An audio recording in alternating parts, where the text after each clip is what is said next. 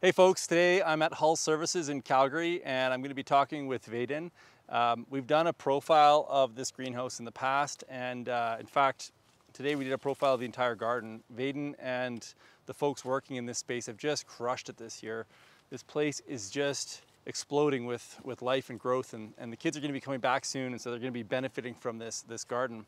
But I specifically came because Vaden called me up not that long ago and told me the story of this greenhouse over the last winter. So this last winter, we had an incredibly cold season. We were getting to -40 on a regular basis. I think we had a 1.5 week -40 week. And the annualized geosolar system or subterranean heating and cooling system or climate battery, whatever you call it, basically kept this greenhouse above -10, which is amazing. And we were talking a little bit today about some of the modifications we can make to improve that performance even more. And so Vaden's gonna take us into the greenhouse. There is so much food growing in there right now, and he's gonna talk a little bit about the annualized geosolar system. The other thing that I'm gonna share with you today is an idea that Vaden came up with one of the folks here at Hull Services, which I'm embarrassed to think that I didn't even come up with myself. Not because Vaden's not smart, he's actually super intelligent, but it's just such a brilliant idea. And I don't know if you can see it from the picture right here, but they put a bed in front of the greenhouse and they filled it up with pollinator plants, specifically borage. And it is just lit up with bees.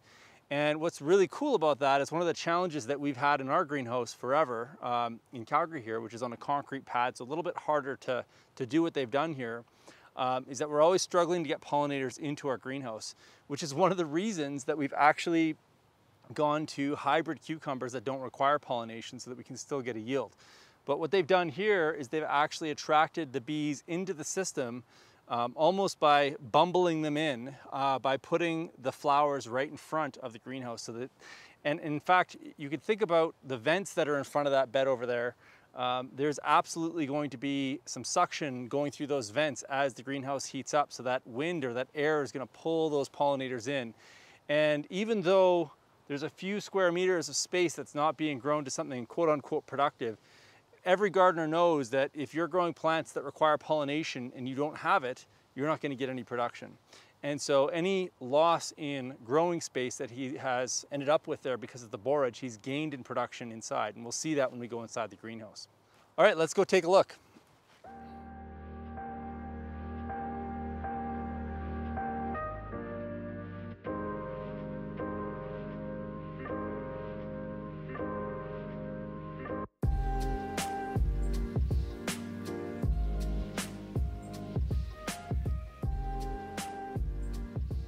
Take a look at the outlet for the AGS system. That's how I did it. There's a lot of efficiencies that I could do, which I will do. Like, there's an incredible amount of air that comes out of there, and it runs pretty much constantly. Like today, it turned on at 21 degrees in the greenhouse, which is around 10 o'clock. So it's blowing all day. I have it shut off now because you got to hear my dulcet tones, but it's blasting and it's loud. I could put fan controls on there to slow the speed. I can build housings for them. I made them out of old cymbals that we had from an old drum kit here, just because I like doing weird stuff like that. But you could make a kind of a more formalized containment for that air and deploy it into the greenhouse in different areas to use that instead of putting oscillating fans. Or there's lots of fun stuff that you can do, and I think that would boost efficiency. And I will do it as soon as I have a bunch of extra time.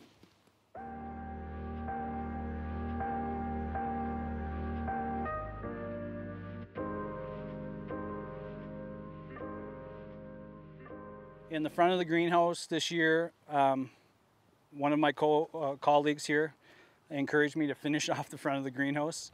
So we built a little bed, and our big push, even with just expanding the greenhouse and the garden, our big push has always been to gain our health of our ecosystem. So pollinators are keystone, I suspect. So I'm really pushing to integrate a lot of pollination, and in front of the greenhouse can be an excellent place to draw a lot of attention. We have these windows that are on gas shocks that kind of open and close with the temperature.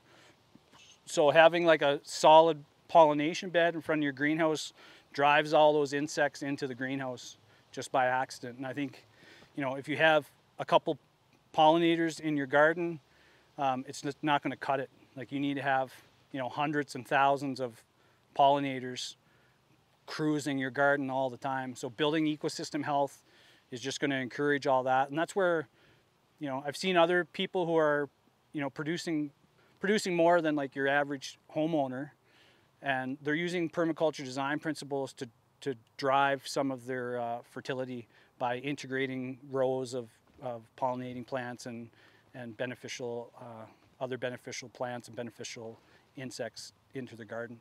That makes perfect sense, and for my context, it's perfect because I got lots of time and space to play, so I can manage, you know, giving up a corner of my garden for production. I don't really care how much I produce at this point. I'm just trying to build ecosystem health, and then it's amazing. This was a pollinator void when we moved in, and now it's just, there's native bees, there's honey bees, there's mason bees. I've seen all the species that we have here in Alberta. I've seen them today, probably.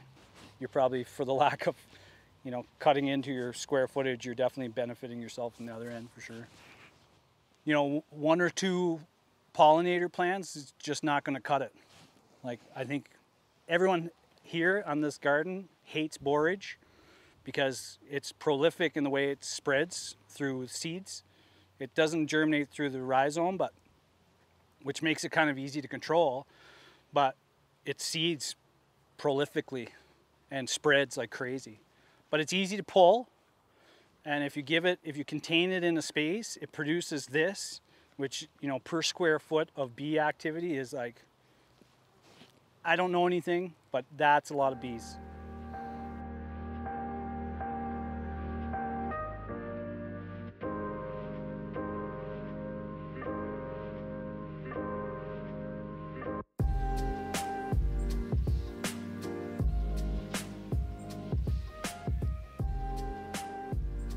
Okay, hopefully you found that useful. We're going to be putting an entire case study that's up to date of this greenhouse into our passive solar greenhouse case study library on our website. I'll put a link to that in the show notes below. In that library, we've got tons of different case studies of passive solar greenhouses right across Alberta, British Columbia, and soon to be Saskatchewan.